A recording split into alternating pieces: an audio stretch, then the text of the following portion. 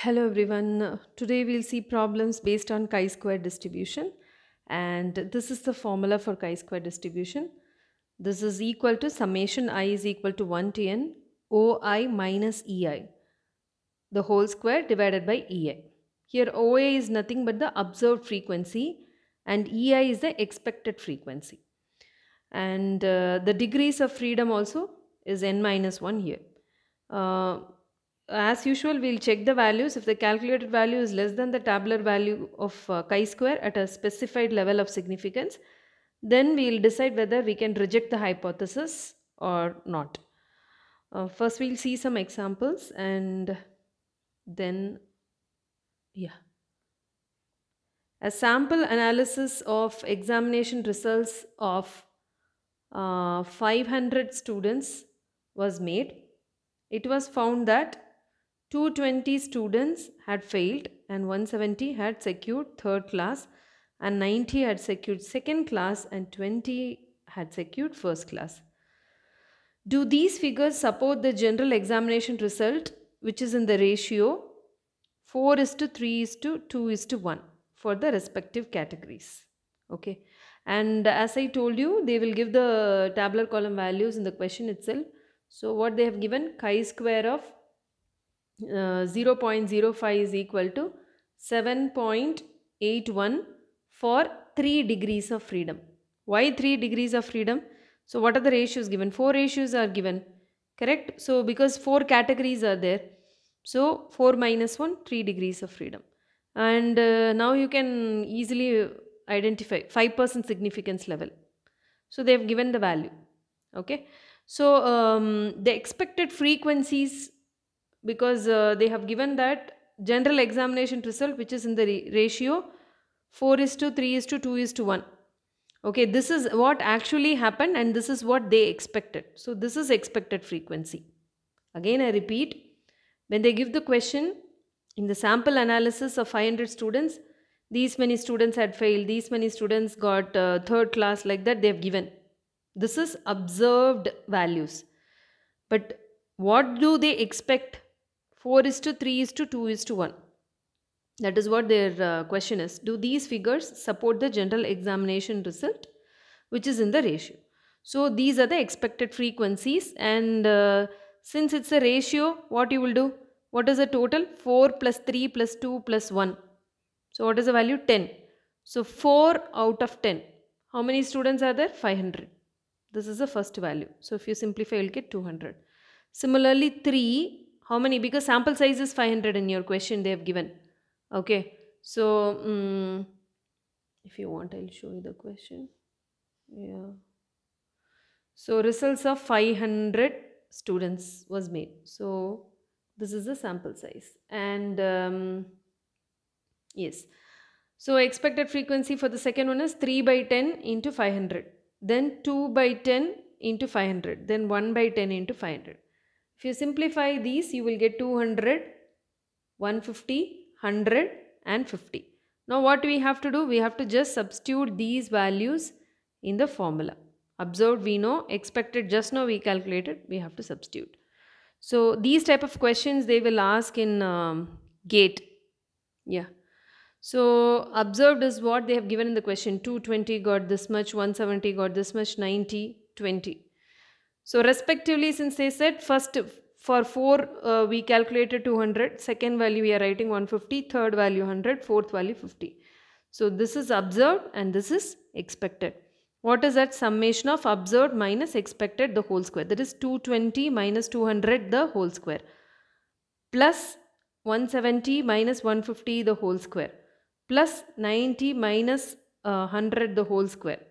When you write 90 minus 100, it's 10 minus 10 square, so automatically all positive values will be coming. So 20 minus 50 the whole square, so you'll get 30. So after simplification, you can use a calculator, get the value, and then the value you are getting is 23.67. This is greater than the tabular column value, right? This is what they have given in the question. So 23.67 is very much greater than 7.81. So we are rejecting the hypothesis. So what values that has been observed doesn't match with the expected frequency, what they have given, 4, 3, 2, 1. That ratio, it didn't match with that. So the hypothesis is rejected. So this is a very simple direct question. Now the thing is, if they don't give the expected frequency, last problem they have given in ratio, if they don't give, how to find the expected frequency? So now we have to go back to the binomial distribution. Remember we calculated observed frequency, expected frequency from that. I'll read this question. One sec. Yeah. So 4 coins are tossed 100 times. We did the same problem. And the following results were obtained. Fit a binomial distribution for the data to test the goodness of fit. It means I have to use binomial distribution to get the expected frequency. Okay. So they have given number of heads 0, 5, 1, 29. It's like 0 times. If we repeat the experiment, 4 coins, we are tossing it 100 times. So when they are doing the experiment, they are saying they got 0 head 5 times, 1 head 29 times, 2 head 36 times, 3 head 25 times, and 4 head 5 times. So what we have got, the second value 5, 29, 36, 25, 5 is the observed frequency when they are doing an experiment. What do you mean by an expected frequency? Same problem we have done it already. We got the expected frequency by using the binomial distribution formula. So I'm going to take this directly, 7, 26, 37, 24 and 6. You have to refer binomial distribution problem, mixed type of problems in probability. We've done the same problem, how we got this. So now observed minus expected the whole square by expected. So 5 minus 7, so minus 2 the whole square, so 4. So 4 by 7 plus the second one is 29 minus 26 divided by 26. So we are going to sum all these values. So after doing the summation, we are getting 1.15. So now you have to compare. Yeah. So now you have to compare this with the value that they have given. What they have given, chi-square of 0.05 is 9.49 for 4 degrees of freedom. Why 4 degrees of freedom? How many values are given? Set of values 1, 2, 3, 4, 5. So 5 minus 1, so 4 degrees of freedom. So 1.15 is less than 9.49. Thus the hypothesis that the fitness is good can be accepted. So they have given the hypothesis. If it's less than the tabular column, we are going to accept. If it's greater than the tabular column value, we are going to reject. So refer the mixed type of probabilities video to know about these values. Since we have done it in the class as well as in assignment, I'll do similar problem in Poisson distribution. We have already done in binomial, right? Once if I explain in Poisson distribution, you'll understand. Yeah. Fit a Poisson distribution for the following data and test the goodness of fit given that chi-square of 0.05 is equal to 7.815. This tabular column value that they have given for 3 degrees of freedom. So now these are the x values 0, 1, 2, 3, 4. Okay. And these are the frequencies 122, 60, 15, 2, 1. We don't know what experiment it is. So, but for the x corresponding f of x they have given. So now what we have to find? We have to find the theoretical frequency or the expected frequency. What they have given, always remember this is observed. When you are doing an experiment, this is what you observe. So we call it as an observed frequency. So, but we will be using probability to find the expected frequency and we will compare. Okay. So whether this distribution is good for this experiment or not. So now to find the theoretical frequency, we are going to use Poisson distribution since they have asked in the question. So for Poisson distribution, if you remember, what is the formula? E power minus m power x by x factorial. Correct? So now what do we want? We want mean m to apply it in the formula. So what is the formula for mean? Summation f into x by summation f. So 0 into 122 plus 1 into 60, 60 plus 2 into 15, 30 plus 3 into 2, 6 plus 4 into 1, 4 divided by summation f. Summation f is 122 plus 60 plus 15 plus 2 plus 1. So this summation value, if you add all those things, you will get 200. So when you simplify, you are getting a value. So 0.5. So this is your mean. So once it's done, we are just going to apply it in the Poisson distribution formula. So e power minus m power x by x factorial. So now if you see, I've just replaced e power minus 0.5, 0.5 power x by x factorial. That's it. Since we are, how many times we are doing it? The frequency is 200. You remember in the binomial also we did. We multiply by 200. So 200 into p of x will give you f of x. So we'll just substitute the value in the beginning itself so that it's easy for us to calculate. We know e power minus 0.5 value in the calculator. So e power minus 0.5 we can calculate in calculator, multiply by 200, you will get this. So it's easy for you to substitute. What are the values x is going to take? 0, 1, 2, 3, 4. That is what given in the question. Okay. So we are going to substitute x is equal to 0. So what you will get? 121.3, 0.5 power 0 by 0 factorial. So anything power 0 is 1, 0 factorial is also 1. So what you will get? 121.3. But don't write in decimals. If you remember for binomial also I told you. So first value is 121. And second one, substitute x is 1. 121.3, 0.5 power 1 by 1 factorial. You will get 61. So whatever it is there in decimals, if it's less than 0.5, write down the value as it is. If it's 0.5 and above, increase 1 digit. So if it's 121.6, then you will write 122 here. Since this is less than 5, I am writing 121, truncate it properly. And then like that you have to substitute 2, 3, 4 to get these values. So when we got these values and if you add all the 3, then what you will get? The total will be 200. Yeah. So these are the frequencies, that is 121, 61, 15, 3, 0.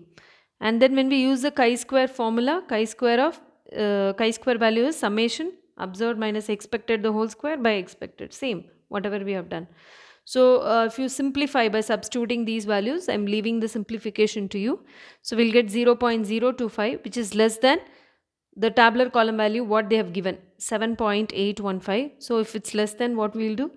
Thus the hypothesis that the fitness is good can be accepted. So this is what I observed in the question, and this is what I have expected, and since the difference between them is very less, we are accepting it. As simple as that. And you can easily compare the values. If you see in the given question, they have given, see here, 122. The answer what you have got? 121. The second one they have given 60. You can see. Yeah, 60. What you have got and the final answer is 61. Then 15. What you have got? 15. Almost the same. 2. Here 3. 1. 0. If the difference is less, then what we will get? Obviously very small value. So it will be less than the tabular column value.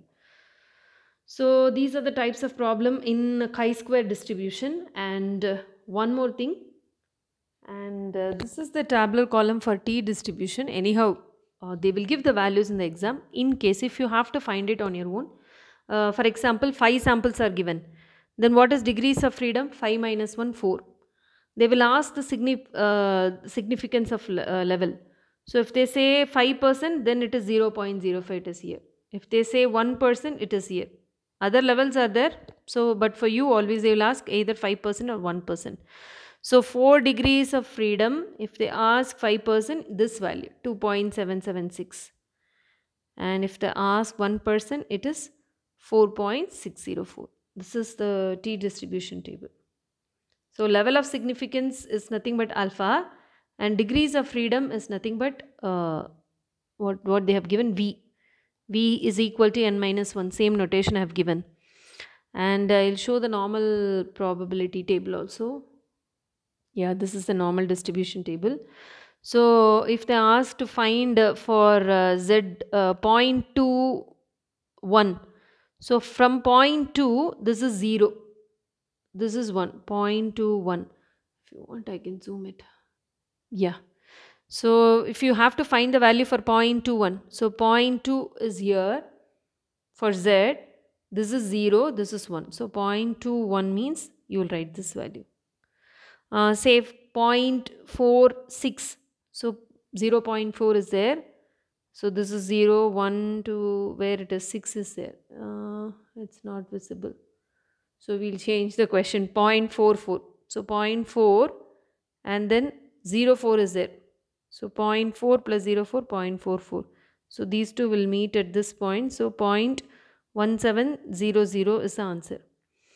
And for that find the mean and standard deviation is like answer will be there and you will find the corresponding one. So anyhow they will provide the values, but this is a normal distribution table and that's a T-distribution table. And I'll summarize all the formulas. Yeah, complete sampling we'll see. And if you remember, first we took the standard normal variatus Z is equal to x bar minus mu by sigma by root n. And for 95% confidence interval for mean, first we found that confidence interval for mean, right? So x bar plus or minus 1.96 into sigma by root n. This is for 95%. For 99%, x bar plus or minus 2.58 into sigma by root n. So for confidence interval, if they ask, we have to use this formula for mean. And then Z is equal to x minus np by root npq. npq is given means we will use the formula. If sigma is given, what we will write? Z is equal to difference. This will become mu, right? So what is the formula? Z is equal to difference divided by sigma by root n. Is same as what I told you in the beginning, standard normal variate. This is the difference divided by sigma by root n. So only two formulas there. So what we will do? Now you will be clear with this. If this tabular column value is greater than 2.58, then we are checking it for 95%. Greater than 1.96 if you are checking means 99%. 99% or you can say 1% significance level. 100 minus 99 is 1%. Same way. 5% significance level. If this tabular column value is greater, then null hypothesis is rejected. If it's less than that, then we will not reject the null hypothesis. And here probable limits, we did one problem, p plus or minus 2.58 into root of pq by n. And then part 3 problems we saw difference between means. So difference between means, what we will do? x1 bar minus x2 bar divided by root of sigma 1 square by n1 plus sigma 2 square by n2. And what are the confidence limits formula? x1 bar minus x2 bar plus or minus this confidence interval whatever they have given into root of sigma 1 square by n1 plus sigma 2 square by n2. And finally t-test. T-test main formula is x bar minus mu by s into root n. For finding s, we've got two formulas. So 1 by n minus 1 summation I is equal to 1 to n xi minus x bar the whole square. X bar is nothing but mean of the values. And what is the probable limit? X bar plus or minus s by root n into t of 0.05. This is the limit. So whenever we are using limit, we are using tabular column values. And finally, chi-square is what we have learned today. The formula is summation I is equal to 1 to n observed minus expected the whole square divided by expected frequency. That's it. So sampling problems are very easy. So first off, you have to find whether it's a one-tail or two-tail test. And this is easy. And finally, coming to T and chi-square distribution, there is no one-tail, two-tail. So directly you can apply the formula. So we are done with sampling. So module 5 completed. Thank you.